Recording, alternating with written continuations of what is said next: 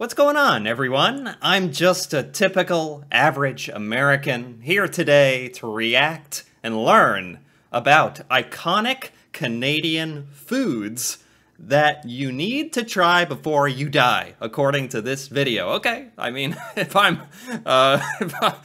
dying, if I'm hit by a bus and I'm lying in the gutter, dying, I'll make sure to tell the ambulance or whoever's picking me up on my deathbed to make sure they stuff this Canadian food down my bleeding throat. Is that enough of a grave image for you to start out this video? But seriously, I honestly don't have any idea what you would consider iconic Canadian food. Americans are well aware of maple syrup, you know? That's pretty much what we think about when we think about Canadian food, is put maple syrup on stuff, make it flavored maple syrup, probably freeze the maple syrup and lick it like ice cream or something. You know, maybe I'm totally wrong, but maybe I'm totally right. You ever think about that? Yeah. No. Okay. Before I go on for too long, let's check out some iconic Canadian food. And this looks tasty, whatever this is. Does fried dough topped with peanut butter, chocolate, and Reese's Pieces sound absolutely delicious to you? Yes. What about a perfectly made bagel with a surprising hint of sweetness? Yeah. If you said yes, then you might just be a fan of Canadian cuisine. I'm a fan. Okay. All right. I mean, is this common Canadian food, or is this kind of like snack food, or I don't know yet. One of the most famous Canadian culinary exports is undoubtedly poutine. Poutine! This is like the only thing I know about. Only because I've checked out some other Canadian stuff before this with other reactions. I'm aware of poutine. It looks fantastic. Looks delicious. This does not exist in any capacity in America, ever, anywhere. But once you kind of accept what it's made of, it's like cheese and gravy and fries. Yeah, that sounds great. Like, it sounded super strange at first, just because those things are not really put together, but it's kind of like a potato, fries with cheese. You could do that, put gravy on it. Sounds delicious, actually. This is probably, like, something I would absolutely try. This Quebecois dish consists of French fries topped with cheese curds and gravy. Cheese curds. Does that change my opinion? What is a cheese curd? See, I'm not a big cheese head, if that makes sense. Cheese curd. What? How does the cheese stay together like that? Curdled milk. Ugh. No, I'm just kidding. Even though that sounds disgusting. I mean, it's just like any cheese, right? Even if it's... I mean, all cheese is kind of curdled in some sense to make it solid, and I eat solid cheese. I approve of it. I'll deal with it. The demand for poutine is so immense that major fast food chains like McDonald's and Burger King have included it on their Canadian menus. Yeah, I'm not surprised poutine isn't a thing in America, because it's absolutely not. And I feel like it needs to be. And there's even an annual Major League Poutine Eating Contest. Oh, yeah. Poutine's origins are hotly debated, with many restaurants understandably wanting to claim to be the spot that started the sensation. But it just seems wrong to fight about this when there's so much deep-fried, gravy-covered, cheesy goodness to go around. Wow. Americans would love this. They'd eat this up. Oh my god. So this was invented in Canada? This was invented in Canada? That's what happens when you're in between saying Canadian and Canada. Canada. I need to go to this mythical island of Canada someday, where it's made of poutine there, I believe. Poutine has gone from a Quebec snack bar favorite to a standout dish in many restaurants. Okay. Almost every country in the world has some version of a meat pie. Britain... Meat pie. See, she says every country has some version of a meat pie. Yet America does not have a version of a meat pie. And honestly, the phrase meat pie kinda grosses me out. Although I like meat, and I like pie. But meat pie, all of our pies are either a dessert, very chocolatey, or they're fruity, like cherry pie. there's no meat pie ever. It's very rare. It's not completely unheard of, but yeah, you get it. Has steak and kidney, and empanadas. Kidney? Like kidney, the organ? Kidney? No. World has some version of a meat pie. Britain has steak and kidney, and empanadas are the stuffed pastry of choice throughout Latin America. Americans, of course, are big fans of a good old-fashioned chicken pot pie. I mean, that is a gross exaggeration. Chicken pot pie, I mean, in certain parts of the United States, at certain times of the year, maybe Thanksgiving, or if grandma will whip you one up, if it's kind of a family recipe. But to say that Americans are chowing down on chicken pot pies, that's just not true. As for Canadians, they love a delicious tourtière. Tourtière is a baked meat pie that consists of a bottom layer of pie pastry and a meat-filling center. Then it's topped with another covering of pie pastry before being baked in an oven. The meats used for tourtière are traditionally pheasant, rabbit, moose, or pigeon, though more contemporary. Oh my goodness. See, I was gonna say this sounds fine, just bread and meat in the shape of a pie, but Americans don't eat any other meats, and I don't agree with this. I think we should branch out, by the way, but we only eat cow, pig, chicken, you know, never rabbit, pheasant, moose. What did she say? We never eat those animals, so I just wouldn't be used to that. But I would give it a try. Used for tourtière are traditionally pheasant, rabbit, moose, or pigeon. Wow, yeah. Americans don't eat those meats, so that makes it interesting in like a totally different way. Though more contemporary versions can include pork, beef, or veal. It's traditionally served during the holidays, which makes sense as the spice mix includes. Oh, it is a holiday dish, kind of like the chicken pot pie that I never have. Okay, so this is like a holiday meat pie. Includes cinnamon, clove, allspice, and nutmeg. Our favorite tourtière-related tradition is that it's meant to be shared with family and friends. It doesn't get much more Canadian than that, eh? Wow, that's beautiful. Oh, she's saying A. Wait, I thought Canadians... I watched another video about Canadian stereotypes. You're not supposed to say A that much as Americans think. But no, this is breaking every preconceived notion I have. Okay. It's hard to think of Canadian food and not have maple syrup. Oh, maple syrup is on the list? I mean, what? It's a liquid. It's a drink. It's not a food. Actually, syrup. Wow, is that a liquid? Or I mean, it's not a drink. Unless you want to put it in your cup and drink it. Then it is a drink. All right, it's a food. I'll give it to you. Pop into your head. After all, the country's flag features the maple leaf as the bright and beaming center of attention, and deservedly so. As of 2020, Canada is reportedly the world's leading producer and exporter of maple products. Yeah, Americans definitely think of maple syrup when they think of Canada, and I think it's justified after seeing some of these things about how much Canadians do eat maple syrup. And Americans love maple syrup. We just don't have it all the time? I don't know how I would explain it.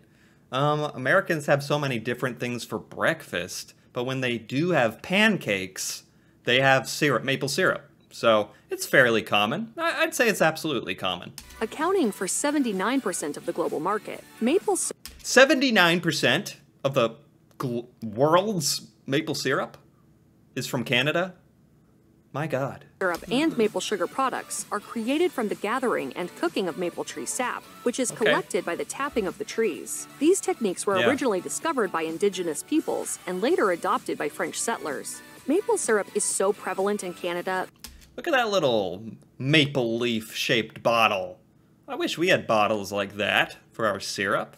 That just makes it even better. That's a nice bottle. That it's sneaked its way into many otherwise traditionally unsweetened foods and beverage items, such as tea bags and protein powder. Of course, its hand in the dessert industry is also significant, with treats like maple cookies and maple candies readily available for Canucks with a sweet... What are they doing? Wait, they're rolling... Yeah, they're doing the thing where you roll the syrup in snow and chew on it? Okay. I mean, when in Canada, I guess...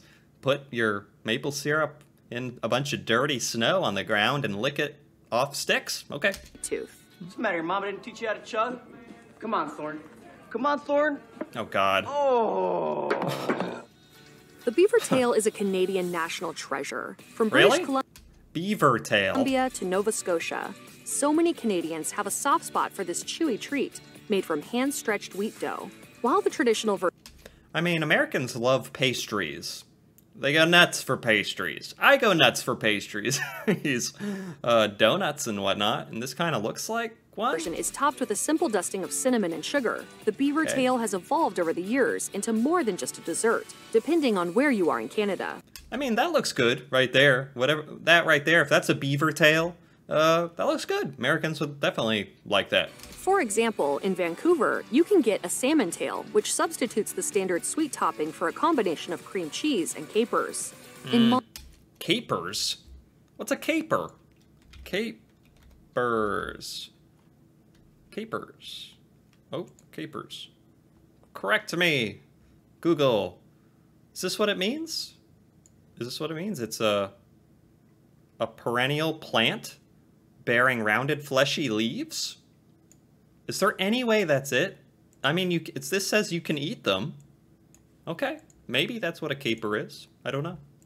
Mont Tremblant, you can pick up a ham and cheese tail or a steak top tail. A specialty of Halifax is the... Oh my God, look at this. Look at this thing. That looks good. That right there. Give me that. I want it. Triple Trip beaver tail, which is topped with peanut butter, chocolate, and Reese's Pieces. Okay. There's even a popular Canadian restaurant. That would be the most popular one, by the way, in America. By far, Canadians open up a store in America, sell these things, call them beaver tails. It's a fun name. Americans will love it. You'll be rich. You're welcome. Chain called Beaver Tails, which has been serving up this iconic indulgence since 1978. Cool. The butter tart is one sugary sweet dessert that certainly deserves its highly esteemed reputation. Butter tart. Is it a buttery tart by chance? A traditional Canadian butter tart is a tiny pastry with a wonderfully runny or semi-solid center. The filling is made from butter, sugar, syrup, and egg, then That sounds good. poured into a pastry shell and baked until the filling is semi-solid or runny, That sounds good. I would eat that. I would eat that right there in one bite. depending on your preference. And then it's finished off with a crunchy top. As Okay. noted by Food Bloggers of Canada, the Women's Auxiliary of the Royal Victoria What's this called again? It's a butter tart. Canadian foods have such fun names. Way more fun than American stuff. Poutine, beaver tail. What is this tart? Butter tart. Yeah, that's some names I can get behind. Seriously. Hospital Cookbook contains the first documented recipe for butter tarts. Oh. Published in 1900 in Barrie, Ontario, this appears to be the source that started it all. The Okay. original versions were made with maple sugar, freshly churned butter, and dried fruit, such as raisins or currants. Is it a rite of passage to have a butter tart made with that original recipe for butter tarts? That very first recipe? Is that like you become an adult when you finally can capture that butter tart and eat it? They gained popularity in the 1920s, and the rest is beautifully buttery history. Much like the butter tart, the Nanaimo bar is yet another deliciously decadent Canadian dessert. Nanaimo bar. A lot of desserts here. I'm not upset with that. I'm not, but this should have been like iconic Canadian desserts, right? Not just foods. Nanaimo bar. Most of these look pretty delicious. I mean, the thing is, how wrong can you go with desserts, you know? You can't really screw dessert up. I mean, at least that's the Americans' philosophy anyway. Constructed of a graham cracker crumb and shredded coconut base, a custard-flavored butter icing in the center, and a chocolate ganache on top. Oh, this is kind of fancy. Oh, those look very fancy. Is this fancy? Has a fancy name, Nanaimo bar. They look good. The Nanaimo bar is a 3-layered, no-bake delight that's famous throughout the country. Oh. The Nanaimo No bake. Yeah, Americans are into that. Into that as well, the no bake stuff. Okay. bar is so popular that its origins are hotly disputed, as everyone wants a piece of the coconutty credit. According to legend, a group of friends from Nanaimo, British Columbia, Oh, it's a place. Okay. That actually sounded like it was from China or Japan or something, given, like, you know, just the way things sound phonetically, words, sounded like maybe an Asian word or something, Nanaimo. But no, it's a place in Canada. Who knew? Found the recipe in the Vancouver Sun. At the time, it was known as chocolate fridge cake, and the Friends changed the name in honor of their hometown. The recipe made its way throughout the... Wait, it was just a bunch of kids making these and sticking them in the fridge? Found the recipe in the Vancouver Sun. At the time, it was known as chocolate fridge cake, and the Friends changed the name in honor of their hometown. The recipe made its way throughout the province's communities, circulated by housewives and home bakers. This story's validity is unconfirmed, but it has a nice ring to it, so we'll... Man, this stuff must have been good, if that story has any truth. These kids just spread the word about it, and it caught on like wildfire. Became a Canadian national dessert, practically. Happily spread it. The bars enjoyed a rise to fame during Expo 86 in Vancouver, and they've been a national jewel ever since. People there seem to take the Nanaimo bar very seriously. Okay, yeah, I mean, can you take a Nanaimo bar too seriously? No. I mean, look at it. Montreal's travel website describes the city's signature smoked meat as a beef brisket that's often piled high between rye bread and served with mustard and a fresh dill pickle. Okay. I mean, Americans love their smoked meat. Don't question me. We love it. So, this Montreal smoked meat, is that what we're kind of calling it? Often piled travel website. Montreal smoked meat. Looks delicious, and probably is. Rye bread, and served with mustard and a fresh dill pickle. Unlike New York-style pastrami, Montreal smoked meat uses the entire brisket, whereas the NYC deli equivalent is taken from the much leaner navel cut. The spice mix is also different, with pastrami I actually didn't know that. But, you know. Heavier on the sugar, and Montreal meat relying more on black peppercorn and other spices. Montreal smoked meat is so popular that it's now popping up in many other culinary preparations, such as a top poutine and as a pizza topping. Oh, combo! You can put the Montreal smoked meat with your poutine. Wow, that's a deadly combo. Oh my goodness. Yeah. I'd eat that up. Many deli counters and restaurants in Montreal all claim to have the best version. It's a hotly debated topic, but we think the only responsible choice is to hop on a plane to Montreal and decide for yourself. I was gonna say, I'll sample it all. I'll sample all the smoked meats. I'll tell you what the best is. You just gotta give me enough. That's the only condition. Now this would be a lot easier to eat if I wasn't getting the stink eye from the gentleman behind the camera. Yes, I'll save you half. Jumping into the sugar-coated fun of the other delicious desserts on this list, Saskatoon berry pie is... Saskatoon berry pie. Now, I'm going to be honest, I'm not much of a pie guy. That could be a song. I'm not much of a pie guy. You know? So, I don't get too excited by these berry pies, but this is certainly something Americans would enjoy. You know, a fruity, delicious pie. Jumping into the sugar-coated fun of the... Saskatoon. Is that a place? I feel like that's a place. Other delicious desserts on this list. Saskatoon berry pie is a regional trademark of Western Canada. The tasty appeal of these berries, which grow from the plains to the coast of British Columbia, dates all the way back to their use. Wow, look at those berries. Those are like the most whimsical, plump, juicy berries. Okay, I gotta stop admiring the berries. By Canada's Indigenous peoples. They were often ground into a paste and dried for winter storage. They've since made a name for themselves in the Canadian pastry world, and interestingly enough, they're protected by the Catalogue of Foods known as the International Arc of Taste. Wow, you know, if I enjoyed fruity tooty, delicious pies, I would like this. This looks good. Saskatoon berries are similar to blueberries in both appearance and flavor, though they're harder and have smaller seeds. They are also drier and earthier in flavor. So it is its own berry. A Saskatoon berry is its own type of berry. That's why they looked kind of unique. That's interesting. Served in many Saskatchewan and Alberta pastry shops and confectionaries, the famous Saskatoon berry pie is made from flour, pastry, butter, eggs, and of course, Saskatoon berries. Yeah. Often paired with vanilla ice cream or whipped cream, this pie is a Canadian culinary treasure. Lots of Saskatoon berries, yeah. Saskatoon berries, okay. If you grew up in the United States, chances are you know pea meal bacon as Canadian bacon. Ah, Canadian bacon. Isn't that just ham? Canadian bacon is kind of a funny thing in America. You don't see it that often, yet every American is kind of aware of it. And whenever it's brought to some kind of a breakfast gathering, I'm like, Canadian bacon? What is that? Like, I don't know if I want to try it. Is it ham? Canadian bacon. What is it, Google? Wait. Apparently it's this guy. No. What? Food. Food. Here we go. Cut from pork loin from the back of the pig. Yeah, it's from pig. I don't know. Okay.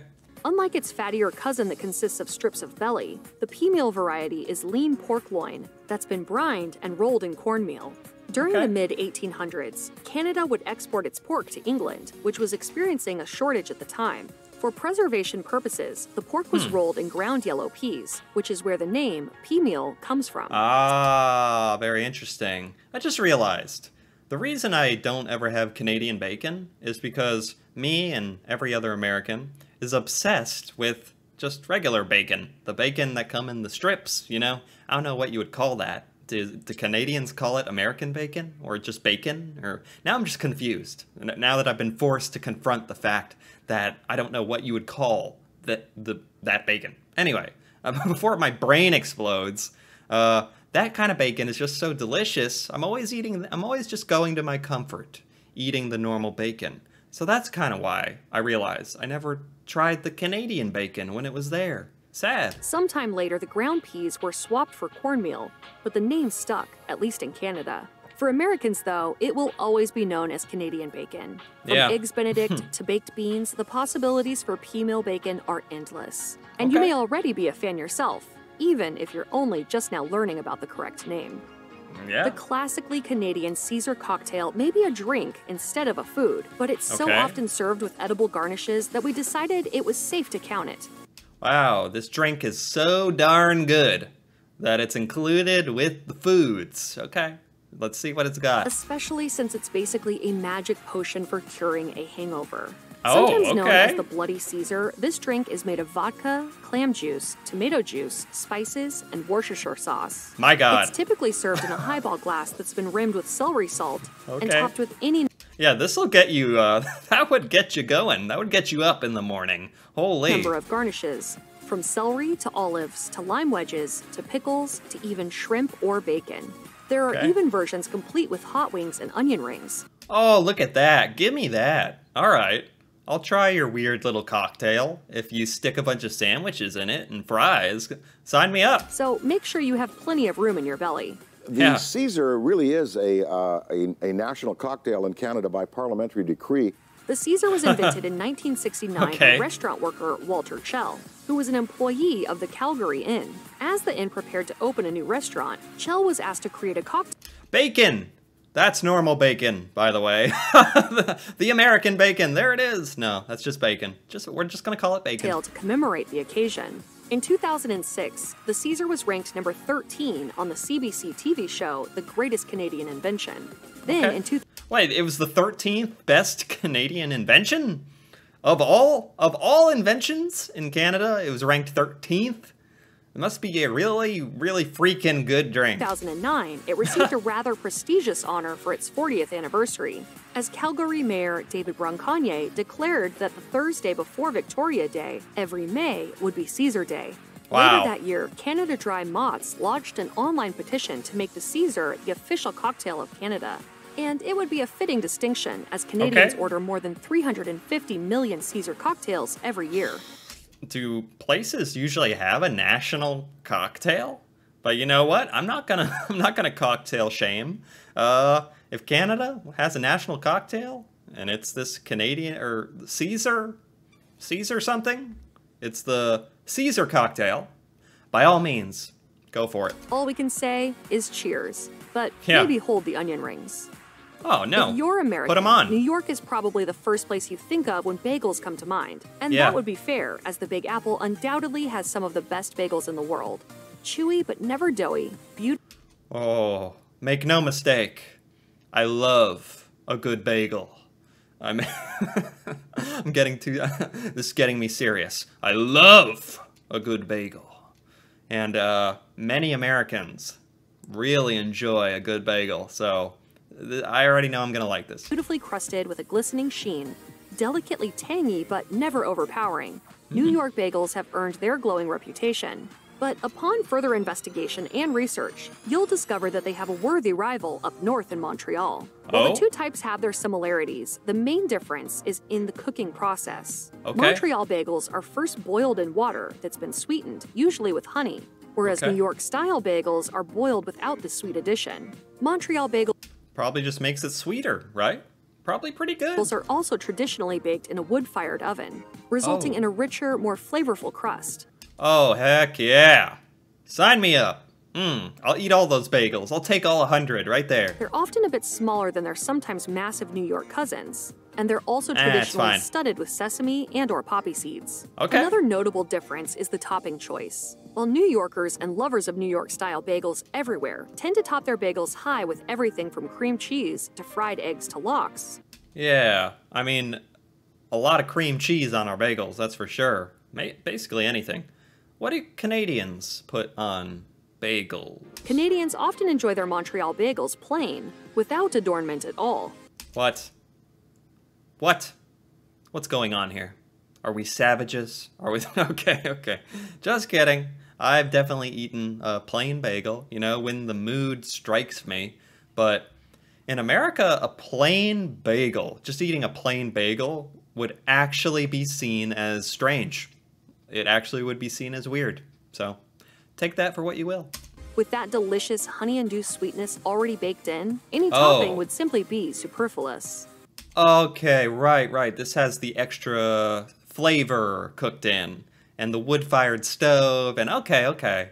All right, I get it. I'll eat it plain. And so as a Montrealer, you come to develop this strong attachment to bagels. Oh, yeah. There are a lot of sweet treats on this list, and for that reason alone, we're having a difficult time stopping ourselves from booking a one-way ticket to the land of maple syrup. In the meantime, we'll be salivating over our next Canadian confection selection, the tarte yeah. à sucre, also known as sugar pie. So this, I can tell that's a French name, right? Tarte au sucre. Sugar pie. Sounds like something I'd eat. Sugar pie, you know? If anything with the sugar in the name has got me. Simple in all the best ways, this dessert happens to be a favorite of Canadian native and top chef judge Gail Simmons. It's filled Okay. with a mixture of cream, maple syrup, sugar, and Looks kind of liquidy. What's going on here? I mean, I'd still eat it. That's the thing. I'd still eat this, but why is it like wet? That's not the kind of pie I'm familiar with. But, you know, when in Canada. and lots of butter, then baked to golden perfection. As a holiday tradition Okay. in Quebec, many French-Canadian families consider the tarte à sucre to be an integral part of their holiday meals. Okay. Served at the end of a festive feast, a slice of sugar pie is often topped with a simple, luscious dollop of whipped cream. Yeah, I said I'm not a pie guy, but this is a kind of pie I would eat. I enjoy this. Needing no further adornment. To paraphrase a certain classic Motown song, Sugar Pie, Honey Bunch, you know that we love you. We can't help ourselves. Check out one of our newest videos. Wow. All right. I think that's the end of the list. That was Mashed. That was a nice video. Very nice. I like that. Okay. Well, I'm hungry now. You got me. That's a good sign, actually. That is a sign that the video has been a success. These iconic Canadian foods that I need to try before I die, according to the title of this particular video. I'm actually I would happily die with some of these treats in my hand or shoved down my throat. I'd actually take that. But seriously, most of these actually seemed pretty darn good. And I mean, all of these basically don't exist in America, which is very strange. I wonder if there is things in America, pastries that seem so common to me that Canadians don't know about. Because I would just think with all these delicious desserts that were presented to me today, Americans love delicious desserts, so I would think they would actually know about them to some extent, but I barely knew any of these besides poutine. So that actually really surprises me how that works. Just being in a different place. I mean, I guess you can only have so many desserts, so I guess that kind of explains it, but if I ever went to Canada, I would try almost every single one of these, except maybe that meat pie. I'd get over it. I'd try the meat pie. Okay. No, this was a good list. That was actually very interesting. Anyway, if you enjoyed this video, if you enjoyed this reaction, feel free to give it a like or leave a comment. And if you're interested in more videos like this one, me reacting to Canadian culture, Canadian foods and things, stuff I've never seen from Canada, feel free to subscribe for more. And until then, thanks for watching, and see you next time.